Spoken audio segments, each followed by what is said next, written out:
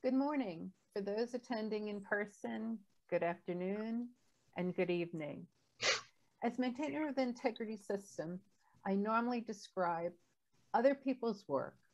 This year, instead of my describing their work, I've invited Lakshmi and Tushar to join me in describing their work in defining new IMA buffer and critical data measurements. This work is really important and will be used in a lot of different places. Lakshmi? Thank you, Mimi. Hi, my name is Lakshmi. I'm a software design engineer in Microsoft. I've been working in the integrity subsystem in Linux kernel for the past 2 years. Tushar? Thank you, Mimi. Thank you, Lakshmi. My name is Tushar Sugandhi.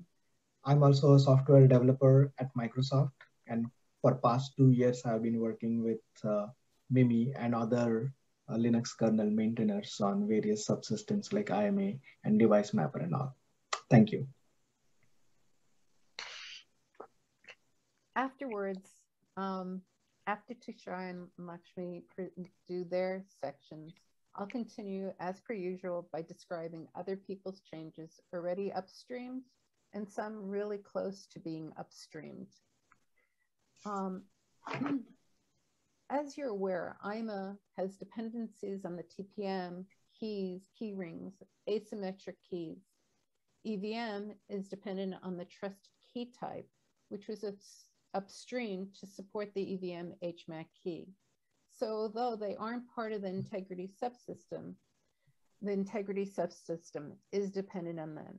And for that reason, I'm including them in this presentation. Two themes this year, as you'll see, are generic and generalizing code that we'll be discussing. Lakshmi? Thank you, Mimi. We upstreamed two buffer measurement features in IMA. The first one measures the command line argument passed to the new kernel in the kexec system call. This is enabled through this custom policy. An example is given here, named the kexec underscore CMD line. The second measurement is measuring X509 certificates when the key is imported to a keyring.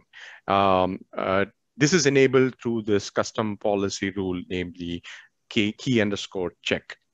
So in the first example, it enables measuring keys imported to any keyring. But if you want to limit measuring only particular keyrings, then we can specify the keyring names in the policy. So in this example, the measurement is limited to keys that are imported to the .ima keyring or the .evm keyring. These measurements are really critical. It enables a remote attestation service, for example, to verify that the system, when a new kernel is loaded onto the system to the kexec system call, the only known valid command line arguments are passed to the kernel.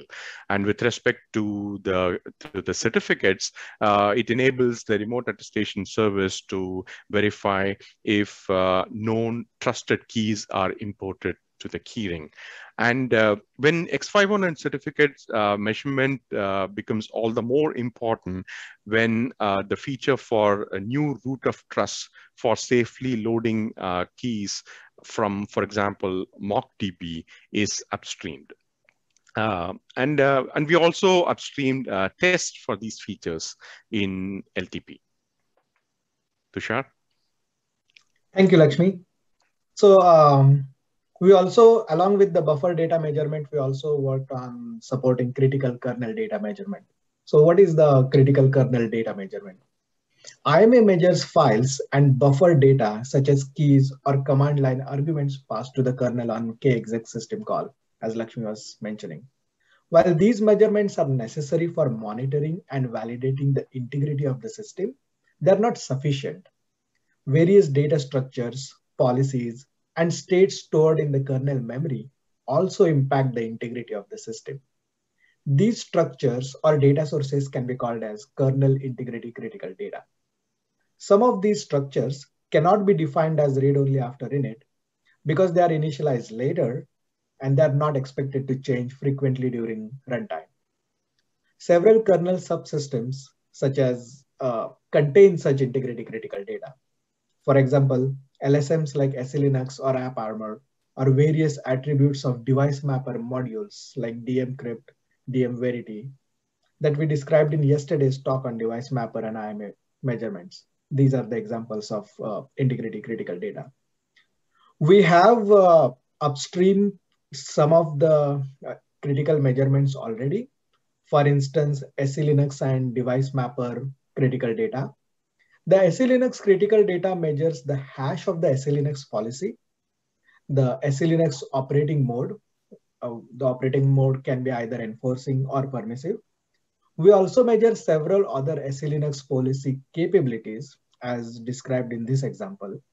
For example, enabling extended socket class capability enables the support for all the known network socket address families. And we measure if that capability is enabled or not.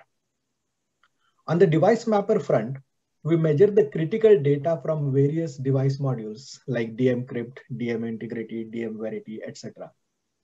Like what, for example, in case of dmcrypt, we try to measure what is the encryption algorithm and key strength used for disks that are being encrypted using dmcrypt.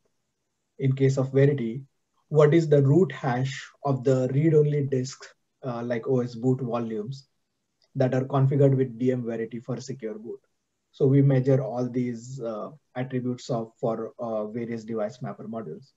And lastly, we also added the support for allowing the duplicate measurement records in order to detect critical data or file change reversion. This change ensures that the up-to-date measurements are provided by the system to the remote attestation services. Thank you. Thank you, Lakshmi, Tushar. So the security IMA X adders contain either file hashes or signatures. Anyone with real root privileges may write security.ima_x adders. Up to now, file signatures could be based on any hash algorithm. One reason for this patch set is to prevent writing unsupported hash algorithms, and the other reason is to prevent inadvertent downgrading of file signatures. For example, file signatures may already exist on the file system. Migrating from an existing hash algorithm to another requires allowing the existing file signatures to continue to be verified, but at the same time, preventing downgrading the new file signatures. As seen in the example, policy rules, the praise algorithms differ.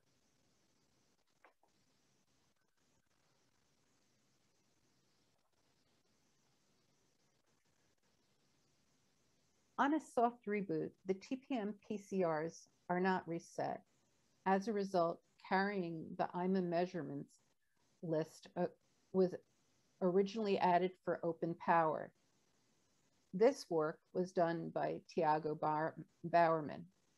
Tushar and Lakshmi, with Tiago's and Rob Herring's help, generalized the support for device tree. Another example of generalizing support is the architecture policy support. The existing IMA architecture policy for x86 was generalized for EFI by Chester Lin with ARD's help. It measures both the kexec kernel image and kernel modules. It also requires them to be signed. There are different ways that they can be signed. It requires a single method.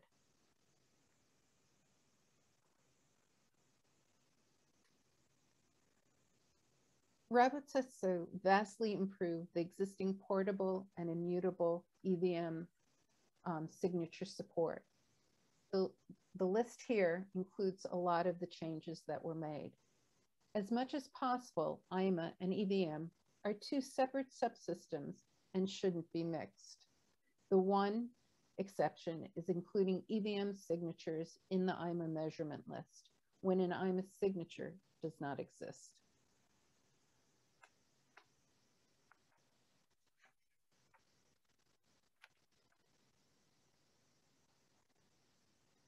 As previously mentioned, the trusted type keys was upstream to support EVM HMAC, even prior to extending trusted keys to other hardware.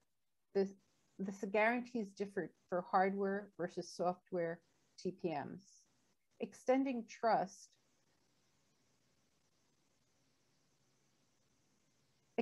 trusted keys to support other hardware highlighted the need to document that not all trusted type keys are equivalent.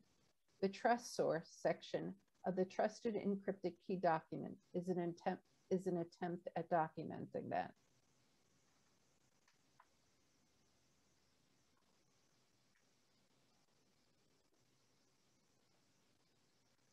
Currently, the only way of verifying new roots of trust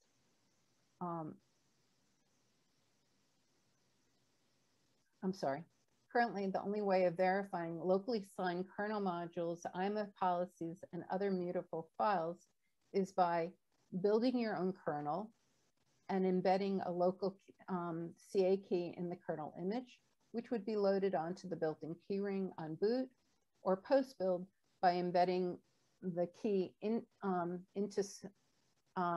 memory, into the kernel image, reserved memory in the kernel image, and resigning the kernel. Most users aren't interested in building their own kernel or even just embedding a key post-build and resigning it. Being able to load a local CA key from a trusted source is really needed, but what makes it safe?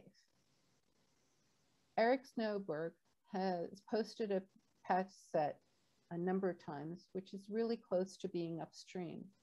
His version, this trusted source is the MockDB. But it's clear that other sources, trust sources, will be defined in the future.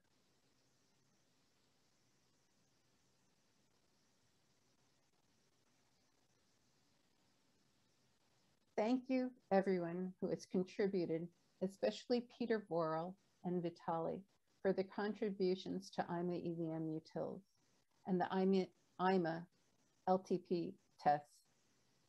A lot of work has gone into both of them. I'm hoping to release a new version of IMA EVM utils imminently.